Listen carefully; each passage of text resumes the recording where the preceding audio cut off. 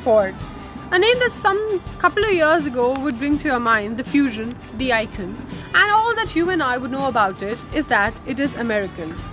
Well, Ford has had quite an important role to play in the automotive history, great-grandfathered by Henry Ford and parenting some of the visionaries who actually want to change the fate of the company.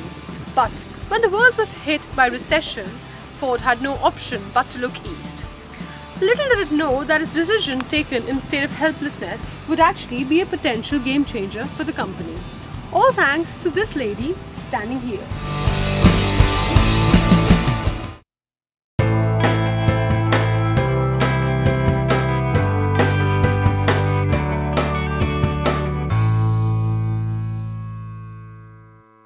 Well, our Ford has given Figo a midlife facelift, and in its name-keeping ceremony, it picked up the name Rampiari.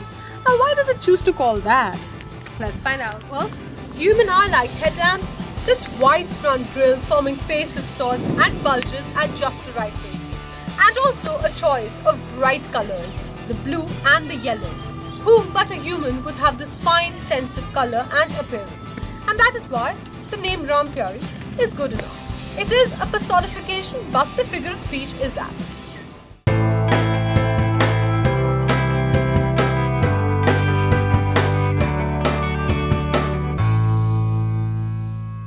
Well, the central console of the Figo is actually pretty well laid out, so all the buttons are sort of squared in profile and presented onto you on a platter. I quite like the fact that the boot opener is placed here, which means you actually won't have to open the light and struggle between the openers here when you're at the fuel pump or the mall parking for security. Our Ford has done some really funny things with the Figo. For example, the cup holder here. Now, where is the height? For a cup of this size, this is definitely not going in here. Also, the 12 volt input here actually interferes with the gear change. With the steering mounted controls, these are not actually steering mounted controls, these are steering column mounted controls, and you can only use them properly when you're driving straight on highways, and actually the steering is only at this angle. Very unfortunately, I've never been able to find such roads in Delhi. Also, the engine bay opening lever, now what is it doing there?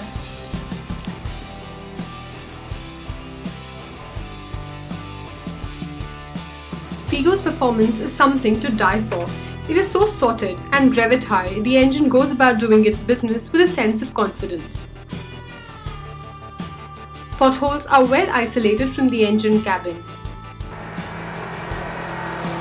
Something that you will really like about the car is the way the Ford Signature 1.4 Duratorque is mated to the transmission. The gear change operation, and I don't mean in terms of lever slotting but in terms of response of the car, is so smooth. The mid-range of the engine is very punchy. It can be pulled all the way to the red line in it. Something that you will not like about the car is its steering. Now, the steering wheel of the Figo is very tight. It lacks a sense of nimbleness and agility. And that's pretty fine here because I'm only having to do about 2-3 degrees of variation about the center. But a while back, I found myself stuck in between two schools where I had to sort of zigzag through a crowd of half-awake kids, anxious parents and raged bus drivers. Now, that was quite a mess. But Ford is getting globally more reliable. It is shedding the sub-brands under it to make its focus on Ford Blue Oval laser sharp. Well, just how Figo spells the beginning of Ford era in India, it also spells the end of Ford's old strategies. So no more American Ford cars for America or Indian Ford cars for India.